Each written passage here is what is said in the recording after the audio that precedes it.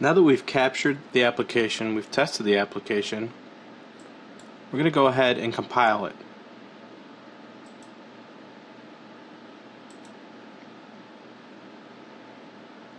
This is going to take all of the raw information that was in the WinZip folder and create a single file.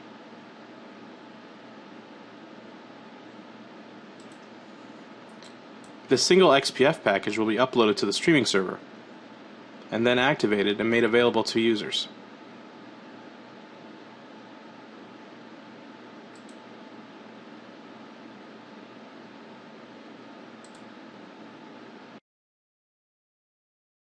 On the streaming server, I'm going to open the streaming console.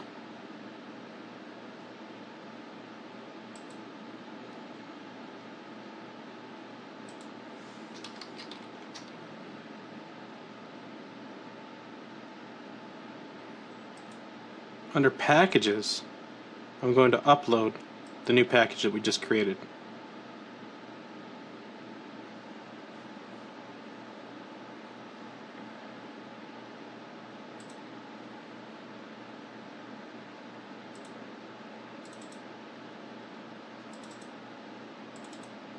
I'm going to choose the winzip.xpf file.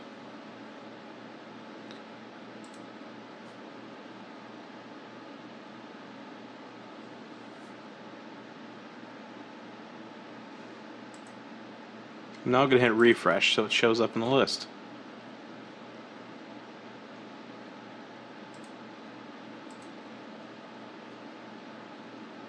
The options here are online only, offline enabled, and offline enabled if laptop. Online only means that the user will need to have access to the streaming server in order to stream the application or use the application. Offline enabled allows the user to access the application while it's not connected to the network.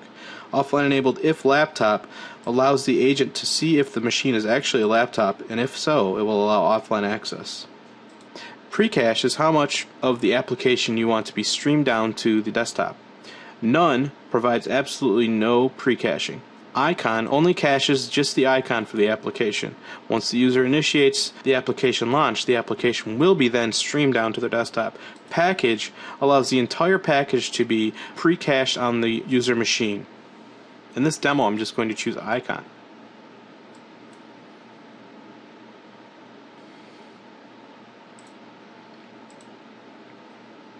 Under settings, I can choose what operating systems this will be available to run on. Since I captured this in Windows 7, it's best practice to only allow this to stream to Windows 7. I can also set this application to expire, such as a trial period. A 0-day trial period would allow the user to run the application only once before expiring. You can also set it to any number of days, or on a specific date.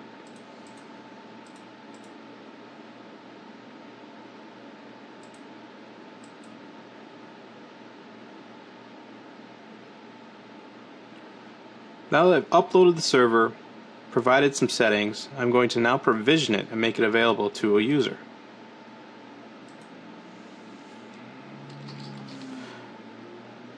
For this demo, I'm going to choose Homer.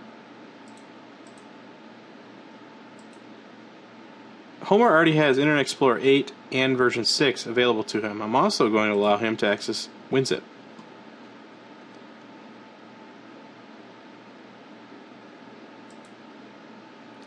Now that I've uploaded the application, made it available to users, I'm also going to modify the licensing.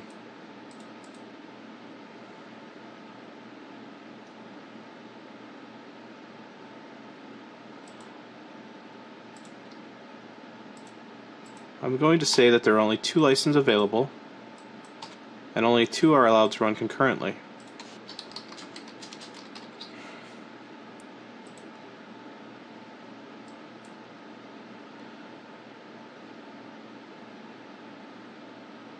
You can also input information for accounting purposes, such as who the buyer was, the quantity of the licenses, how much you paid for it, and when. The license summary has a real-time overview of the licenses in use. Right now we can see that there is a maximum available of 2, with 0 being consumed. I'm now going to log into a user machine as Homer.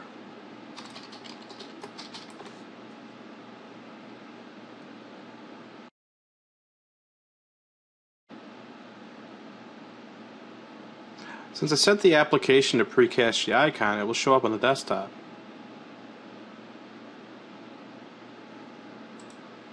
If I hit refresh, again, you'll see that 0 licenses are consumed. Now, once I launch WinZip,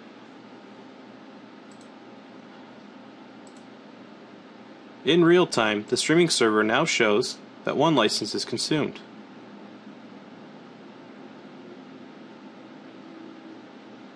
We can also run reports against application provisioning and licensing.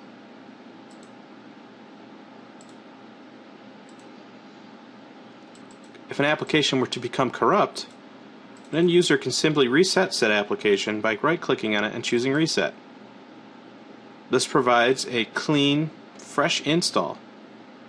I'm now going to remove WinZip and change its settings on the streaming server.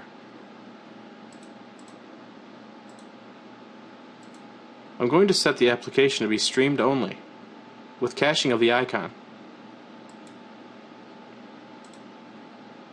Now when I launch the application, only the necessary bits required to run the application will be streamed down to my workstation. As you can see, WinZip is fully functional, only 7% of it exists on my machine. I'm now going to provision Office to Homer.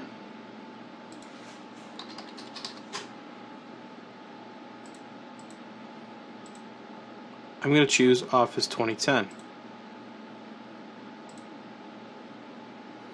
Now we're going to go back over to Homer's machine and force an update of the applications.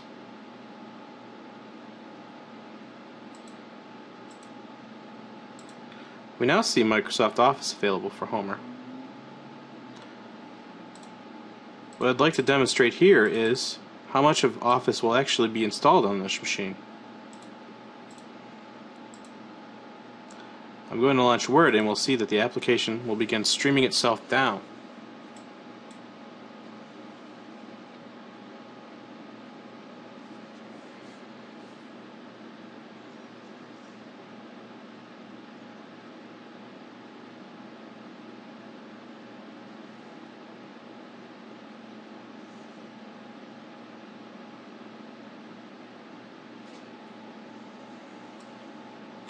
We can see that 2% of Office has been streamed down to this machine. However, Office is fully functional.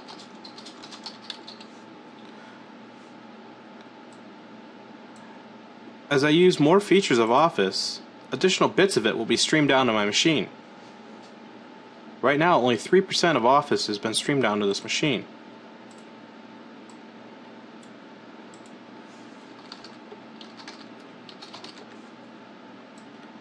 As you can see, I have multiple Office applications running at the same time, yet only 3% of Office is actually on this machine.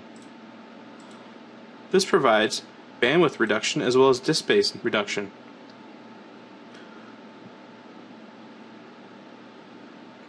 If Office were to become corrupt, I could simply reset the application, and those bits would be restreamed down.